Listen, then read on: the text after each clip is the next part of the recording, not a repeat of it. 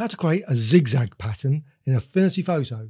First thing to do, create a new document, file and new. And I'm going to go for 1000 by 1000 for the pattern. And also I want a transparent background.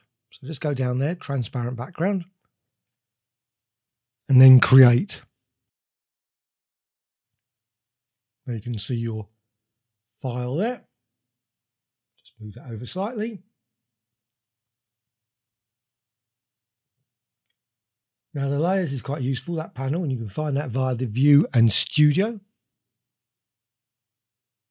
Just move things out of the way.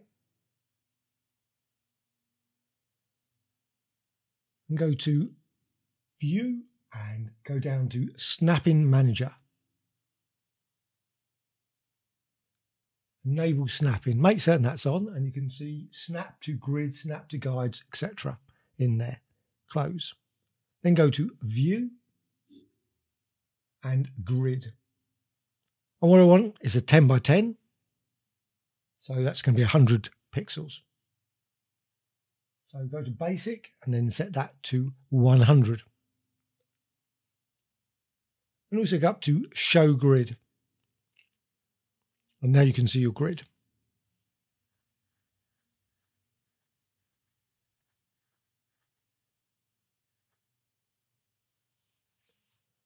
Next thing to do, go to the pen tool.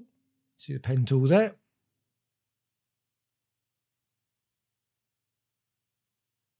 And then just go to the intersection of that grid. Far side, and then click, go up, and then down, up, down, and just go across all the way to create a zigzag design.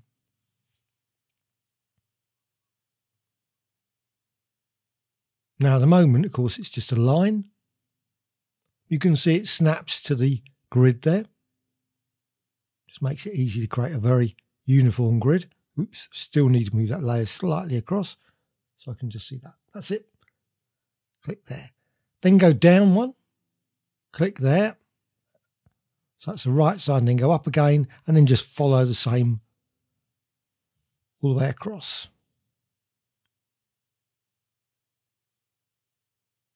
So there you've got your zigzag design. And of course, at the moment, it's got no fill. I'm going to fill it with something. And also there's no stroke as well. So you go up to the fill and you can change the colour. You can change that later, of course. You can vary it. Just go up to fill and change the colour. I'm going to go with red, go with green, blue, whatever.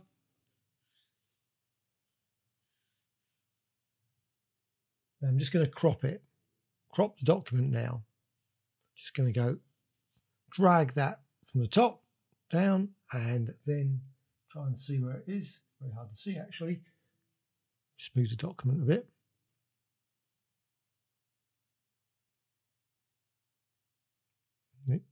So somewhere.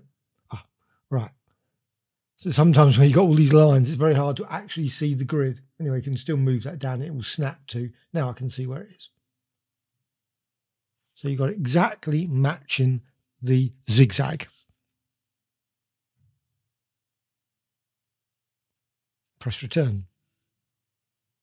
So it's cropped. You've got exactly your pattern now.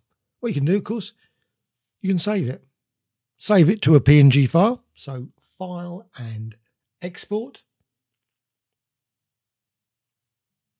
And of course you could save it to other formats. But I always like to go with PNG. It's fairly universal, so you can use it in other applications. Now it's 1000 by 200.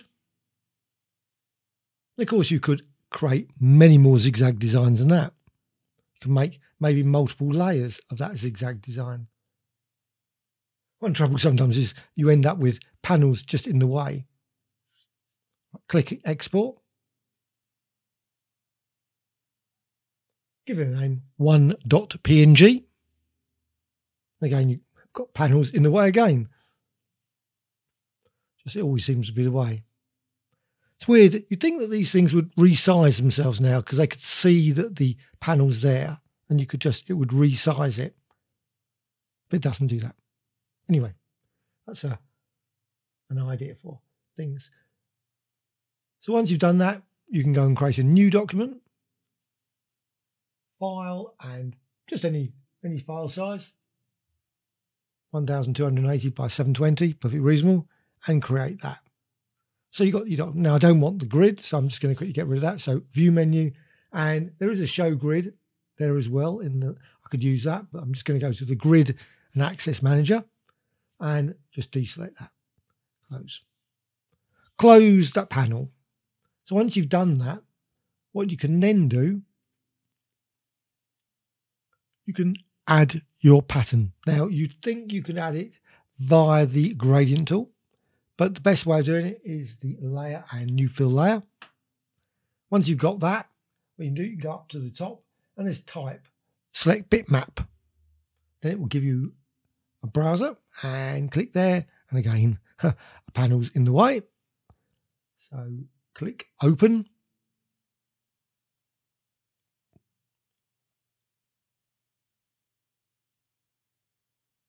And you can see now you've got your pattern. And of course, what you can do, you can change the scale interactively very quickly that way. And you can also change the quality, etc., as well as the extend. So there's wrap, etc. I'll show you those in a sec. You can go to wrap and mirror, which is quite a nice one as well. That creates a nice zigzag design. This one is the one that happens when you go with the gradient tool. And then the last one, 0. I think that should be called 1 or single. It's called 0. And of course, you can change the quality as well. So you've got that design and you can continue to manipulate it. You can rotate it, scale it. So you've got your zigzag design, your pattern. And of course, it could be used as a texture as well. And you can make it fairly small. What you can also do, of course, you can go to the layer and you can duplicate it. So you've got 2 layers now, exactly the same. And you can, of course, modify them independently, rotate them, scale them, and you can create all kinds of different designs that way. And of course, what you could do, of course, you could have a different pattern on top. Maybe use a solid color as well. So you can change things, apply different colors, different blending modes, always possible. Of course, you can always go back to the original source document, just change the color.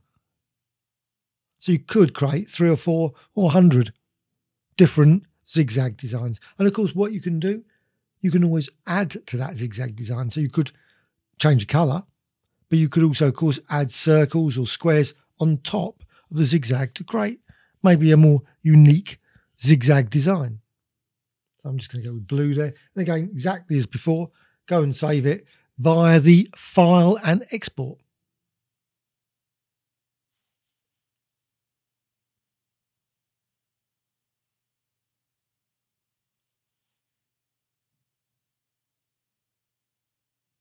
Again, PNG format and export as, this time I'm going to go with 2.png.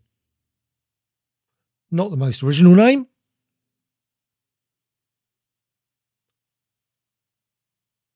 The way it works is because, of course, one thing I mentioned, the transparency of the background makes it so you don't have just a white background or a black background.